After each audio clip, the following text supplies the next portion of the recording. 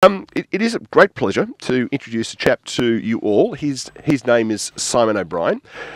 He was a captain in the Australian Army and subsequently has moved on from the Army and is now my boss. But keeping that aside, we thought, okay, Simon, you can come on the radio. No, that's not true. We wanted to talk to someone who Anzac Day is obviously really important to him and get his sense on it as a younger soldier rather than we hear a lot of the 80-year-old, 90-year-old, all those sort of stories, but hearing from a bloke in his late 30s who was part of the military. Good morning, Simon. Good morning, fellas. Thanks for having me on. Always good to have you on the program. Every time we've had you on, we've enjoyed it. So far. Simon, Rob Cameron here. Just wanted to start off by talking about the important difference in the time that you served compared to, I suppose, the reason for Anzac starting, which was the horrors of Gallipoli. And one thing that I think is really different is that there were 15 and 16-year-old boys who were desperate to go on an adventure that war was, and their attitude to starting it off was a lot different to a modern teenager looking at the potential of joining the Australian Army. And I suppose for that reason the mindset of what happens in there and what sort of person comes out of it is vastly different to what it was 110 years ago.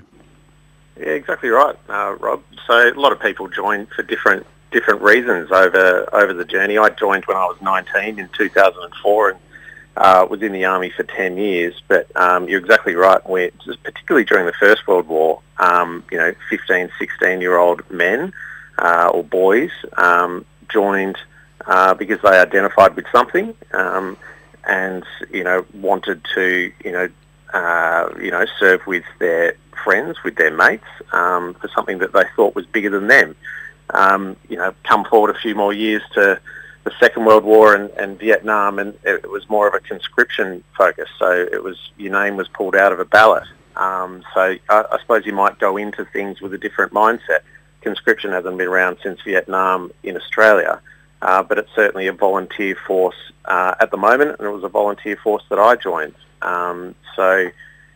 And people join for different reasons, but I joined as a 19-year-old wanting to do something different and to, experience the world and make some great mates along the way. So, and certainly for me, that was, that rung true throughout the 10 years that I was in the Army. I suppose a lot of youngsters are looking at career opportunities rather than joining thinking, I'm going to war and shoot at people. That doesn't seem to be the initial mindset.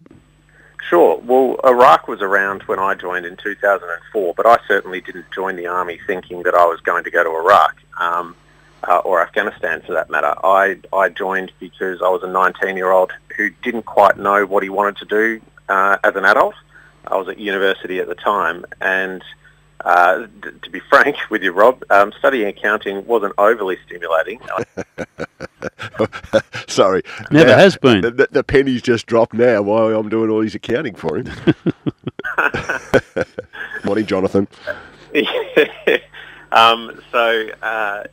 I wanted something different to do. So, and certainly as 19, 20, 21, those kind of ages, yeah, it's fun. You do lots of cool stuff, and you meet some great people along the way.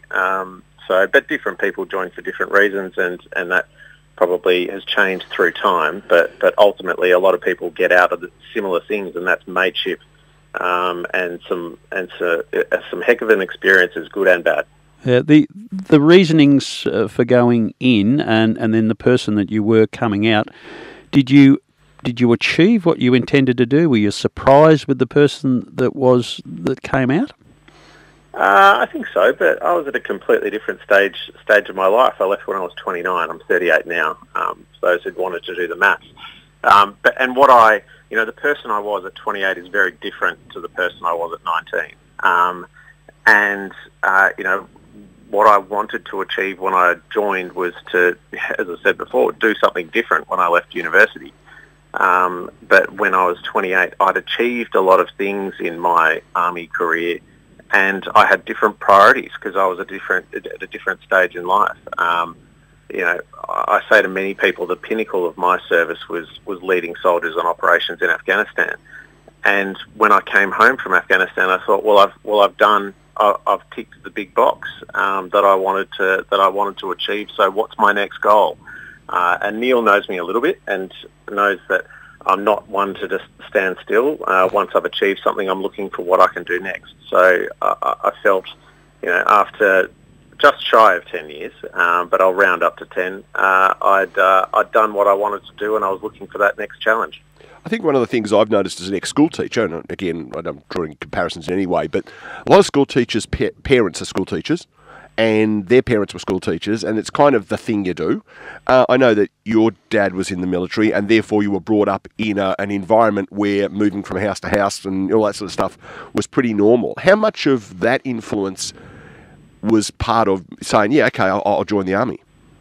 Well, you're absolutely right. Yeah, my dad was a soldier for 35 years, and all I knew as a kid was following him around the country and around the world. As I was growing up, we were very fortunate to live in lots of different places, including a stint in the UK, which was great. But it comes with positives and negatives. You get to see a lot of things, but I changed schools every 2 years up until the age of 15. So you make friends, and then and then it's time to go and pack up somewhere else. But in saying that, joining the army wasn't a complete foreign concept to me, because I had some level of familiarity with the system, just by nature of my upbringing. When I often, look back with great joy at, when I was in primary school, my dad would bring, armoured personnel carriers to our Christmas party. Not many kids. My dad would bring a bag of chips. Yeah, or a helicopter to my scout camp, and things like that. I don't think the army does those things anymore, which is unfortunate. But so yeah, when I joined the army, it wasn't. It was something which was a realistic option for me. Whereas other kids who haven't grown up, being aware of that environment, it might not make as much sense. So I was very happy to do it, but also, at the age of 29, when I was approaching 30, wanting to start a family, settle down, I didn't necessarily want the same thing for my kids. So I had the awareness of what that meant on me and my upbringing. And I've got two beautiful young kids now, and I like the stability that they've got in their life, not moving them schools every 2 years, not forcing them to change friendship groups, etc. So I suppose I've gone into being a dad with my eyes open a bit more. Not saying that I had a terrible childhood, not at all, because I had a wonderful childhood, but I think I want different things for my kids, that's all. We should also acknowledge Fiona, who's a lovely lady to whom Simon is married, and I guess she's a professional as well, and gives her an opportunity to build a career. When you stabilise yourself a little bit, doing what she does would make it pretty hard for her to settle into a career as well. That is absolutely right, Neil. So just dug you out of a hole. Thank you very much.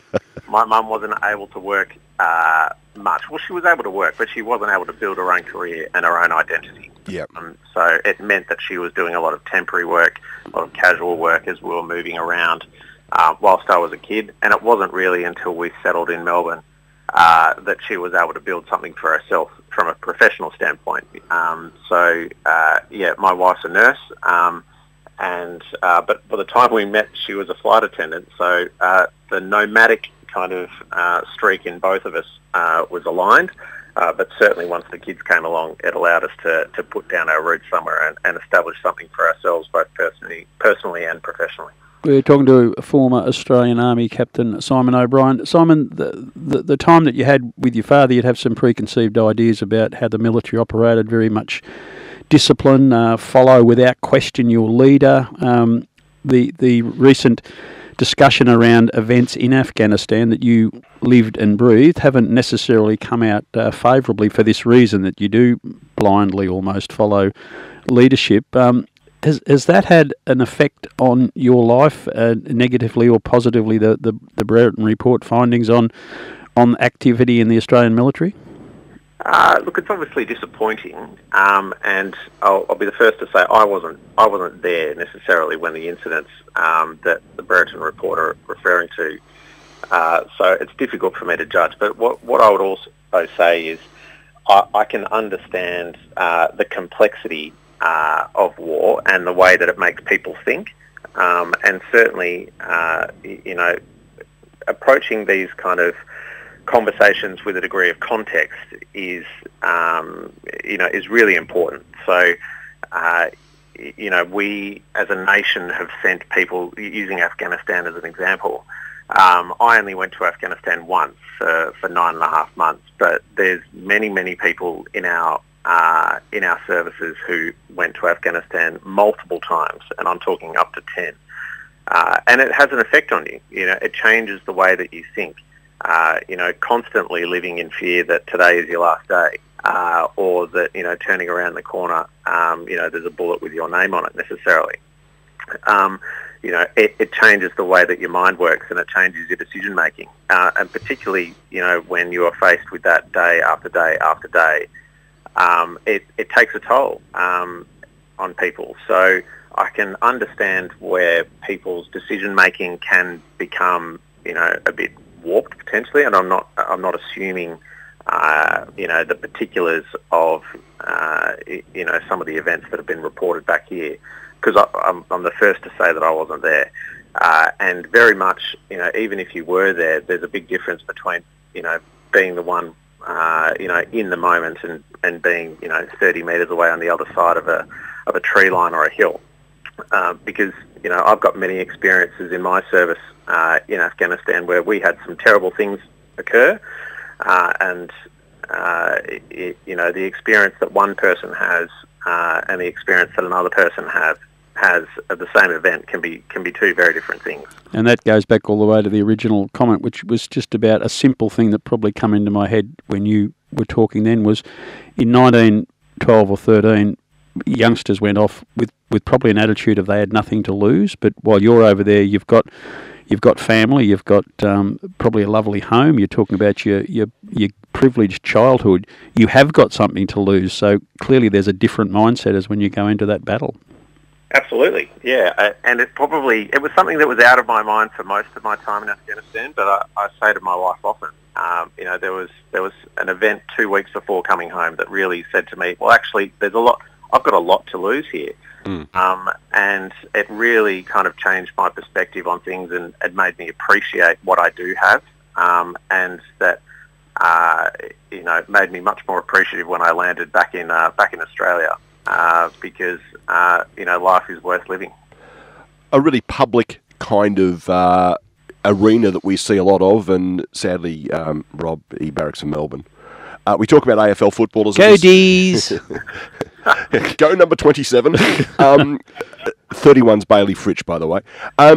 You hear of AFL footballers stopping and then coming back into what we'll call normal life, and got no idea. The structure's disappeared. They're not earning the money they were earning. I'm guessing that when you step out of the military, where you've been told what to do, when to do it, what to wear, how is that adjustment to we'll call normal life? It's funny, Neil. I was actually having this actual conversation with a former Western Bulldogs captain, premiership captain, in fact, Easton Wood, on Anzac Day a couple of days ago, who retired just after Melbourne won the grand final in 2021. Did they win a grand final, did they? You've never mentioned it. Didn't bring that up to Easton. But we were talking about that exact thing, that, you become so indoctrinated into a particular way of life for so many of your formative years as a person, from your late teens through till, your late 20s, early 30s or thereabouts. And he was exactly the same. He said to me, you know what, Simon, I've never had to plan ahead, not once in my life. I've had people around me that have told me what I need to do tomorrow, what I need to do the day after. And that's certainly the way in the military as well. Everything is planned out in a way, for good or for better or for worse, but everything is provided for you. You don't have to think about things like getting health insurance, or, what do you do when you need to go see the doctor, when you get sick, or, how do I find somewhere to live? All of these things that people learn, just as, part of growing up and being an adult. The military puts around you to look after you when you're in the service. But you're right, when you leave, all of a sudden you've got to learn how to be an adult.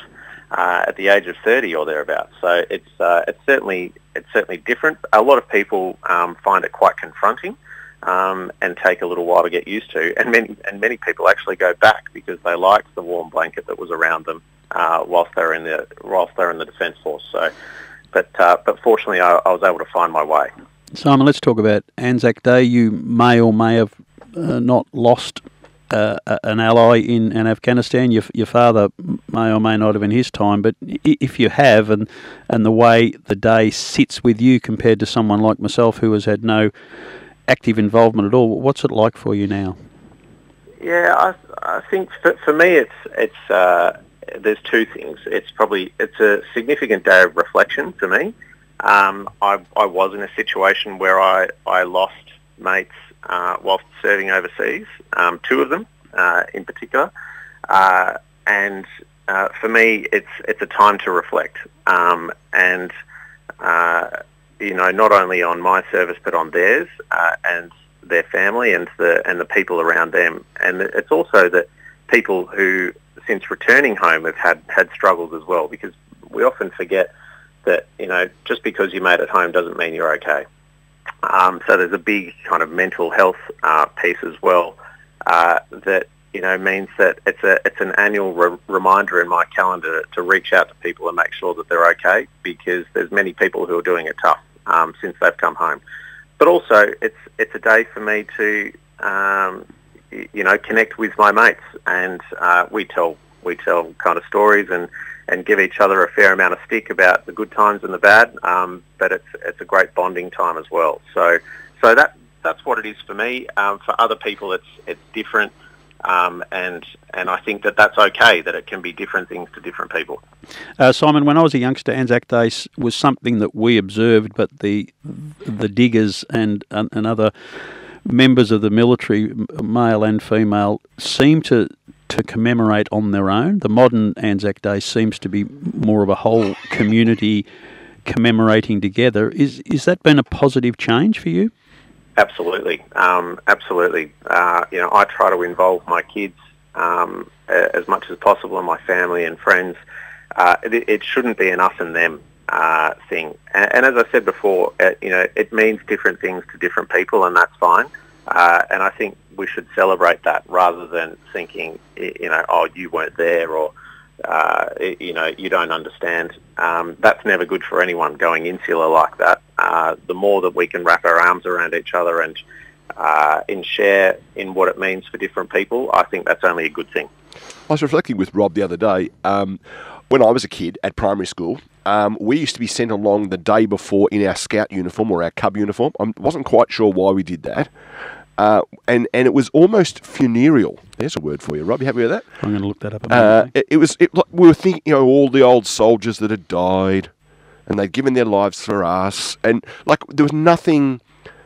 And there's not a lot to celebrate, but acknowledgement of the positive activity and the community spirit that our Anzacs have provided us. And it was really it was like going to your granddad's funeral. And I think that has changed as well. Yeah, I would certainly echo that, Neil. And I know it's. I've been to some of those Anzac Day services, particularly when I was younger, where it was a very sombre affair, and the talk was all about Gallipoli and World War I and World War II, and I just didn't identify with any of that. To be frank, like my grandfather served in World War II, and he was lucky enough to make it home, but. I suppose that talk about things that happened over 100 years ago, I just didn't identify with, and I think as time goes on, people are going to identify less and less with that. So it's more about what are the stories of today, and not necessarily the bad ones. There's some brilliant stories that we should be celebrating about service, but also about mateship and experiences and whatnot that can draw out the positives of community. As opposed to trying to draw our minds back to something which was 100 years ago. The perception of how you are viewed, Simon, as a youngster, my relatives talked about the servicemen returning from World War II as heroes. We then saw the Vietnam veterans treated as social pariahs. When you come out of the services as a 29-year-old. How did you feel when you walked through the community and announced that you were an ex-serviceman? Well, I returned from Afghanistan to a place called Townsville, which is a garrison town, to be frank. So obviously warmly received back home in Townsville, I suppose. But then moving back to Melbourne and then leaving the army into Melbourne, I suppose being a soldier isn't easily identifiable in Melbourne. We're just, there's a lot more things going on, and we don't have, a big military presence in the southern states other than Puckapunyal and a few other places. So it almost became more of a novelty to introduce you to someone as a former soldier. So I certainly didn't kind of have any of those negative receptions that unfortunately our Vietnam vets faced into when they returned. People were curious with me as opposed to and asked questions with good intent. But I can understand certainly that other people might have had different experiences. But for me, it was certainly a positive one. Well, speaking of positive ones, I think we should all agree that this has been a really, really good chat, because I think part of my issue with Anzac Day, and you and I have chatted about this at work, that I don't have any family involvement. I have no aunties and uncles anyway. My father was in that gap between the wars. My grandfather was in the gap between the wars. My brother wasn't old enough to go to Vietnam. So there's that kind of, I'm in that kind of really weird, no family personal connections at all. But I think just the fact that we're hearing a different story to the I remember back in 1914, it's about that community thing. It's about celebrating the great work of our servicemen and women. So thanks for taking some time out of your otherwise busy Saturday morning. I suspect there's an ice cream shop in Hawthorn that's screaming out, "Where are the O'Briens?" this morning. I would think that you get them down there and buy them one. Well, maybe not ice cream. That was last night, but okay. Be a bike ride in my future, absolutely. Excellent. Simon, thanks. I know it's a really personal thing to talk about, and certainly appreciate you taking some time out on Saturday morning to chat to the viewers. The listeners. I'm in a bad way. Simon, thank you so much. Nice to meet you verbally, and I thank you for your openness and honesty this morning, because it's a tricky subject to get right, but as Neil pointed out, a different view is always a good view. Thanks for having me on, fellas. All the best. No worries. See you during the week. There he is, Simon O'Brien, former captain in the Australian Army, and a very impressive young man. Yeah, that was good. Different view of things, and we do know that will change from era to era, but there is no doubt it is a pleasant thing for me at my vintage to have had a view of Anzac Day, and then I go to a service and you see young people there with marching with family members and wearing medals of probably deceased relatives. I think that is wholesome and good, and we don't need to celebrate. We need to commemorate, and I think we do it very well these days. And I tell you what, those who've worked with me over the journey will know that I'm the sort of person that just goes in and gets stuff done. I no planning, just get it done. You've heard the expression, planned with military precision. Yeah. Is he good? He can tell you what we'll be doing at 3 o'clock on Thursday, the 17th of August. He and I would probably not get along that well. He's a ripping bloke.